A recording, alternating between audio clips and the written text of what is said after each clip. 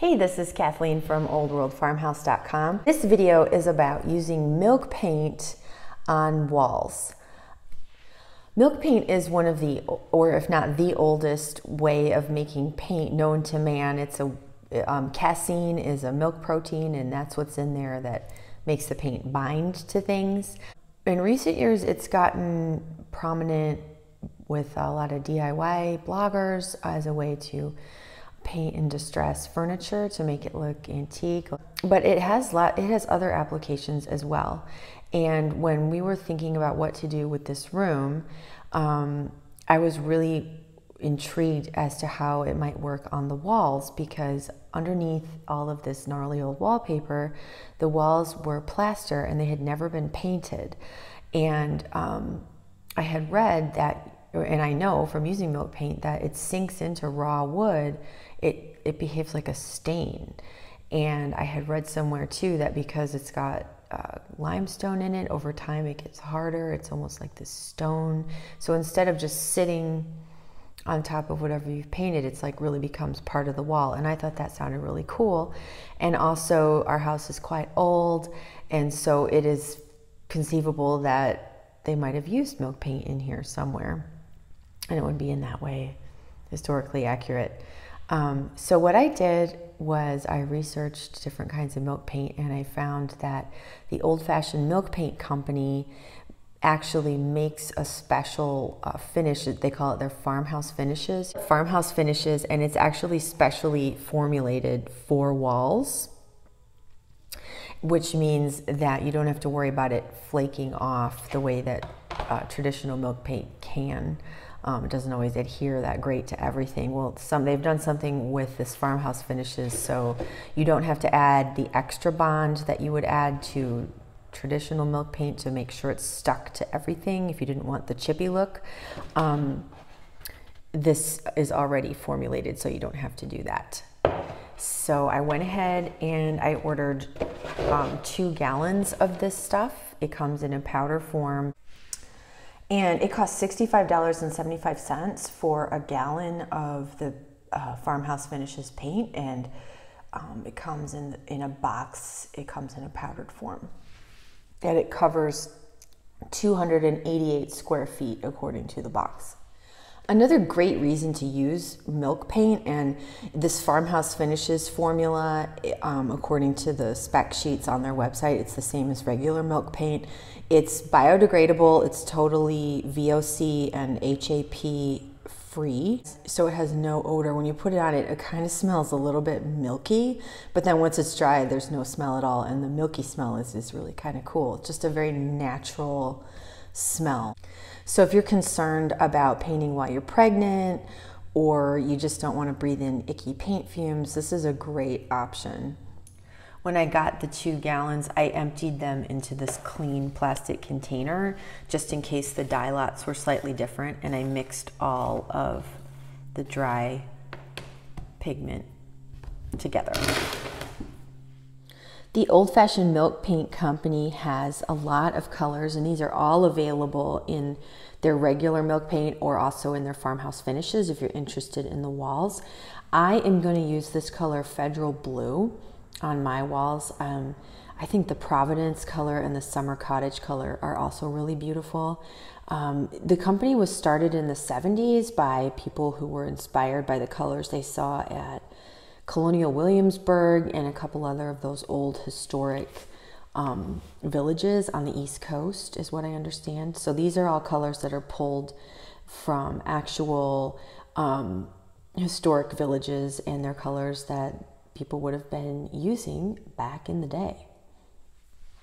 If you're considering using milk paint on any walls in your home, I hope this video helps you make a decision about whether it would be the right fit for you. Let's get started. Measuring cup here, 4.5 cups, 36 ounces is what it holds. And I'm going to scoop that out, and I'm going to take it and I'm going to put it in this bucket. And then I'm going to go fill this up with water. So I've got my pigment in the bucket. It's a color called Federal Blue.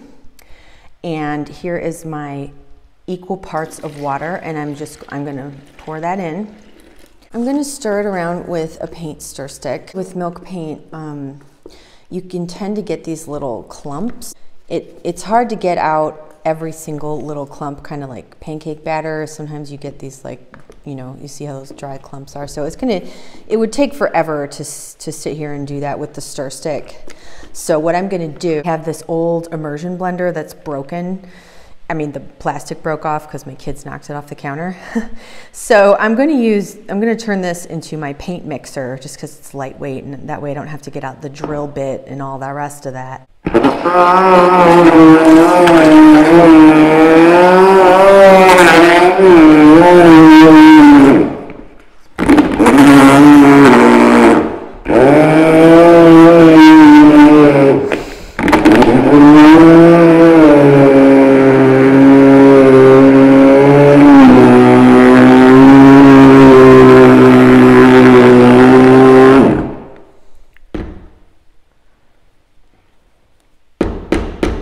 Okay, I have mixed up this blue Farmhouse Finishes Milk Paint, Federal Blue, in a ratio of 1 part water to 1 part paint. I used this beat up old immersion blender, and now I'm gonna get started painting the wall.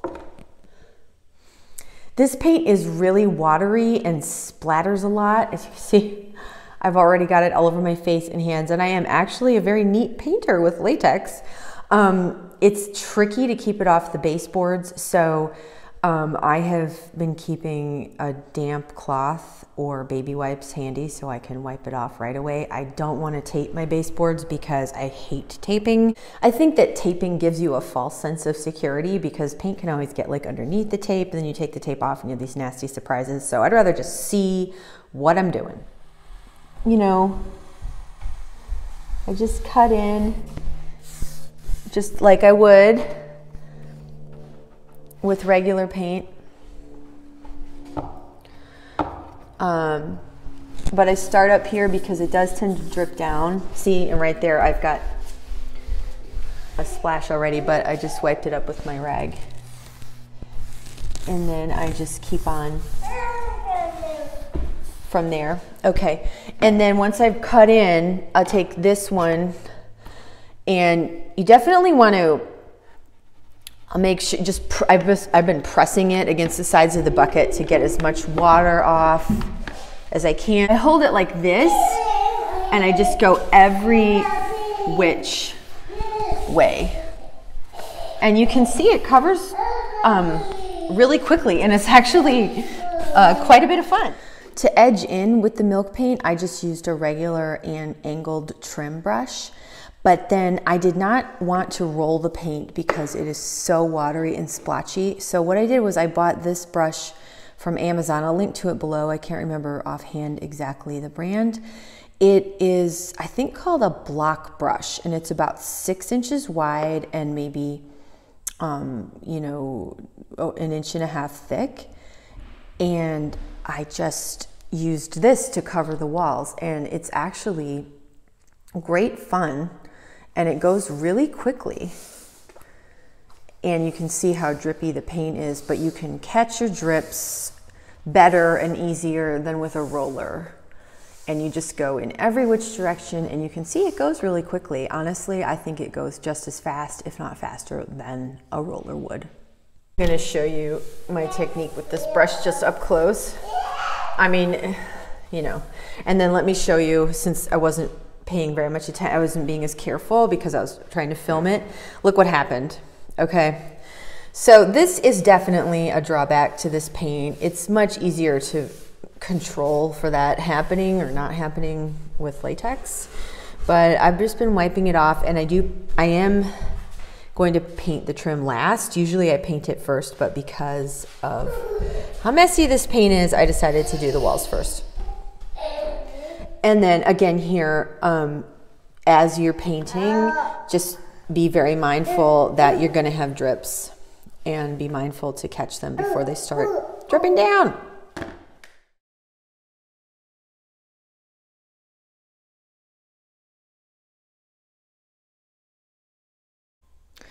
This is what the walls are looking like after one coat of milk paint. So obviously they need another coat, but the coverage is pretty good. And then over here, this wall with the two lights on it, and you can see the contrast. This wall is done. It has two coats already.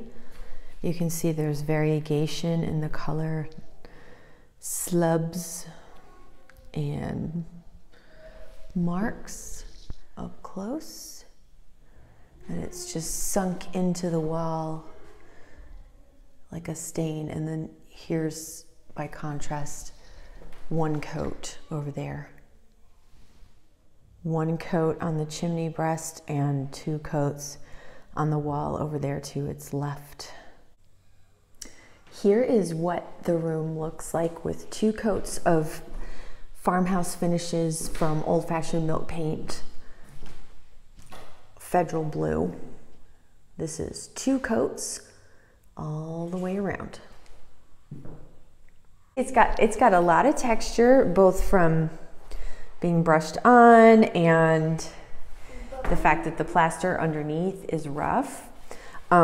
It's gone on like I hoped it would. It's like really sunk into the plaster instead of just sitting on top the way a latex would.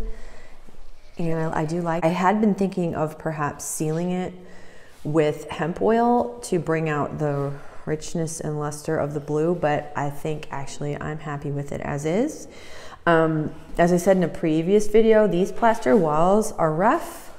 They need a lot of repair, and we did not make them perfectly smooth, but I think that the sort of natural and raw quality of the paint enhances the rough walls, and it works. It works. I like it. I'm pleased with it. There's a little spot here where I'm gonna have to sand because there's even some drip marks, but you know, that happens even with latex paint at times. I do like the fact that it's a little mottled looking. I did put on two coats and it's not uniform. There's a mottled appearance to it.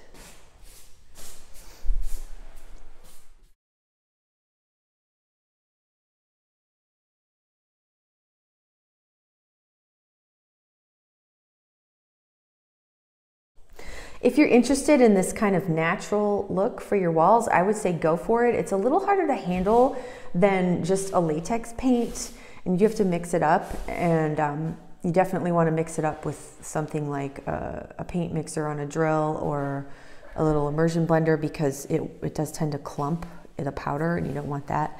But it's not that much harder to use. I say that if you like the look or you have your heart set on a particular color, then go for it. Thanks for watching this video. If you liked it, if it was helpful, please let me know. Give me a thumbs up down below. This is Kathleen from oldworldfarmhouse.com. Thanks.